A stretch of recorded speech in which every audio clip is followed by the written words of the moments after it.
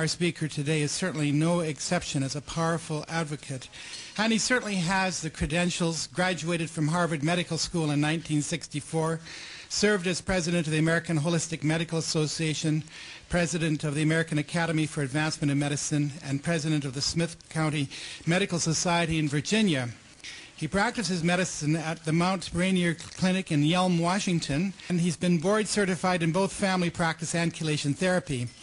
He was chief of staff of a U.S. Public Health Service hospital and served for many years as editor-in-chief of the Journal of Holistic Medicine and the Journal of Advancement in Medicine.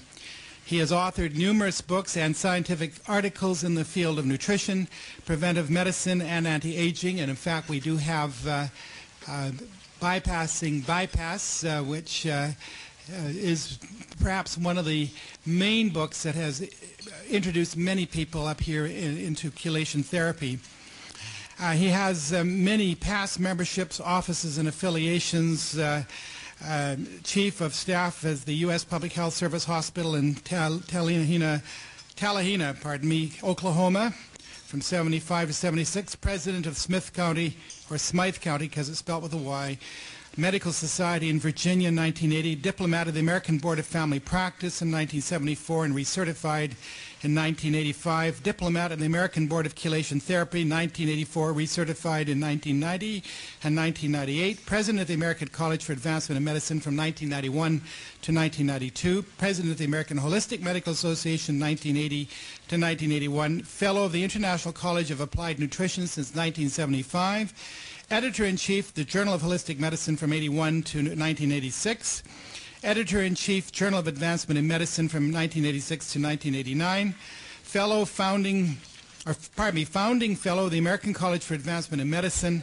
Charter Fellow, American Academy of Family Physicians. Licensed to practice medicine in Washington and Virginia. His current membership is in the American Academy of Family Physicians, Washington Academy of Family Physicians, American College for Advancement in Medicine, American Preventive Medical Association, and the Chinese Healthcare Association on Aging. And my goodness, this goes on. I mean, the gentleman was born in 1932, in September 17th. He's a young man. And he's got all these achievements. And he graduated from Groveland High School in Groveland, Massachusetts in 1950. Capital Radio Engineering Institute in Washington, D.C. United States Navy electronics technician, United States Navy flight training, and these were in the 1950s. U.S. Naval aviator, aircraft carrier pilot, jet fighter pilot. So a lot of accomplishments here. I think we're... Don't do all of that. We'll be here all day and I won't have time to anyway, so we better leave it at that. I am very pleased and I'm certainly asking you to join me in welcoming Dr. Elmer Cranton. Dr. Cranton. Thank you very much.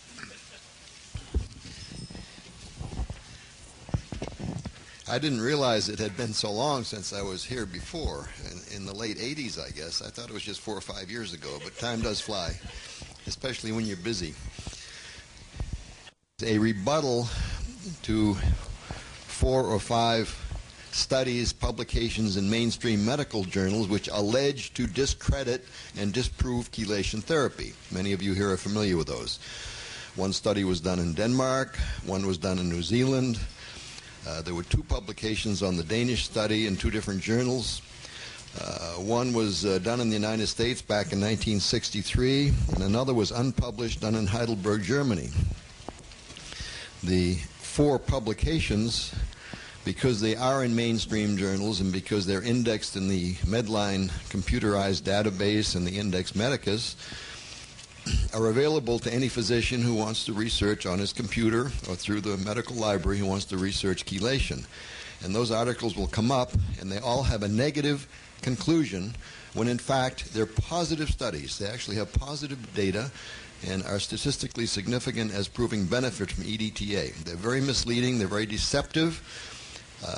Why they were ever published, we can only speculate, but it's enough to make one believe in conspiracy. In any case, if you mention chelation to most physicians in practice, cardiologists, bypass surgeons, family doctors, whoever, 9 times out of 10, or perhaps more often, they will say, no, it doesn't work, it's quackery, it's been disproven. The studies have been published, double-blind control studies have been published to prove that it does not work. Well, I just want to briefly go through those studies. You have to realize that only 10% of the world's biomedical literature actually ends up indexed in the Medline computerized database, the National Library of Medicine in the United States, which is the main source of research, literature research for most physicians and medical scientists. About 90% is excluded for one reason or another. Every positive study with a positive conclusion on chelation therapy, except one, was censored out of that database. It was refused the journals which published the articles were refused indexing. So if a physician is interested and does a computerized search, they do not find these articles. I've also today, and in my slides when I present them, given you a summary of the positive articles. Very good positive research data. But they don't come up in the computerized search or the medical library search. The 4 articles that I'll talk about today do come up. They all have negative conclusions. Most physicians, when they research, read an article, will not take the hour or 2 it takes to analyze for themselves all of the raw data as it appears, or the actual data as it appears in the article. They'll go to the summary and the conclusion and look at the statistics, and they'll take that for granted and just assume that the data in the article supports that conclusion because it is in a peer-reviewed journal where the reviewers supposedly assure the reader that that is the case. That is not the case because the journals and the reviewers were biased against chelation. I'll start with a 1963. I don't have any slides for this first part, but you have this titled Chelation Critics Publish Deceptive Data. It's 10 pages. It will be a chapter in the upcoming revised edition of Bypassing Bypass. You've got it here, every word, and you're welcome to make as many copies as you want. I would recommend that you give a copy of this to any doctor who says that the studies prove chelation doesn't work. Ask him to read it and then talk to you, because they prove just the opposite. They show just the opposite. The first article was an old one, is 1963, by a Dr. Kitchell and Meltzer and several other associates. It was published in a mainstream journal, in the American Journal of Cardiology. They said the conclusion said, EDTA chelation therapy for the treatment of atherosclerosis does not work because some of the patients got worse after therapy was discontinued. In other words, it didn't last forever. They didn't live forever. Therefore, it's no good. Now, there is no therapy in medicine that you could not make the same statement about. It doesn't work forever. The patients that were selected for this study, I'll read you what the authors themselves say about the patients. We selected patients referred because of severe angina, severe heart disease. The patients had previously been treated with most of the accepted methods, and their inclusion in this study resulted from wholly unsuccessful courses. In other words, nothing else had helped. They were all disabled at the time therapy began. Despite that fact, basically what they showed was that 71% of patients had subjective improvement of symptoms, 64% had objective measured improvement in exercise tolerance, electrocardiograms, treadmill testing, and so forth. And this improvement was maintained for at least a year and a half after therapy was discontinued in over half the patients. Despite all of those good, positive things they had to say in the body of the article, the conclusion was that because after a year and a half or 2 years without treatment, the patients started to get worse again. This was also at a time when nutritional supplements were not given, patients were not replenished with the essential trace elements which EDTA can remove and cause deficiencies if they're not given by mouth. No attention was paid to smoking or nutritional factors or dietary factors. Despite all that, we still had these good positive results.